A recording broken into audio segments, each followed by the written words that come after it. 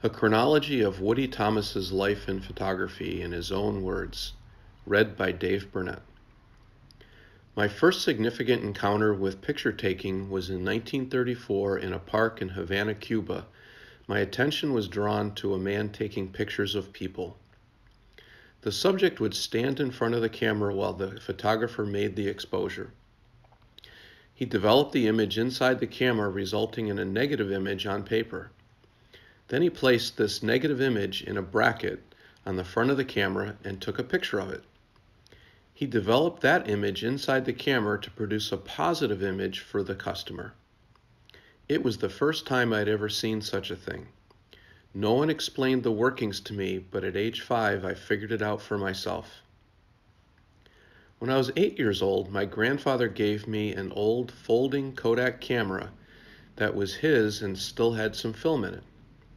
I was able to get one picture of my brother from that roll of film. I still have the print.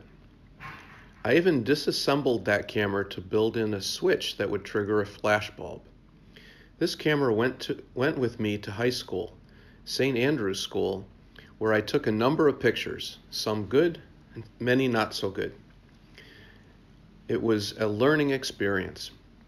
I was fortunate to get a loan of a more sophisticated camera from my classmate, Robert Bones Taylor, who wrote in my yearbook, "By right of squatter sovereignty, you should own my camera by this time." I did actually give it back to him, though. The headmaster, Walden Pell, noticed my interest in activities in photography and directed me to a darkroom with an outside entrance in the basement of his house where I could develop my own film and make prints and enlargements with the equipment at hand. The darkroom was well outfitted.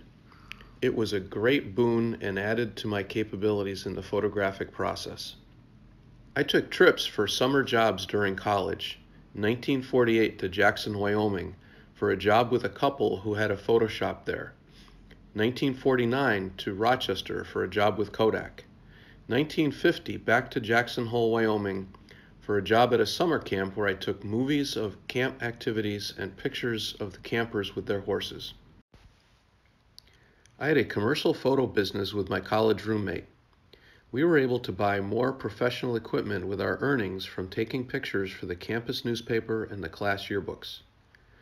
By this time, my decision to make a career in photography had directed me to major in physics with a minor in chemistry, the subjects that best covered the technology of photography. I had also acquired a library of books on photography covering its science, technology, practice, and history. I spent 33 years at Kodak as a scientist and later as a manager in new product development in color film, both still and movie, and related technologies and products. I also took hundreds of still pictures for my personal use and hundreds of feet of 16mm color movie film for family movies. In 1983, Kodak offered me a buyout, which I took. I spent the next 16 plus years with my wife Marilyn making and showing movie travelogues. We produced 4 feature-length films and gave some 1,300 presentations to about 1/3 people in over 500 venues in 47 states and 6 Canadian provinces. We gave our last 2 shows in September 2000 and retired for the second time.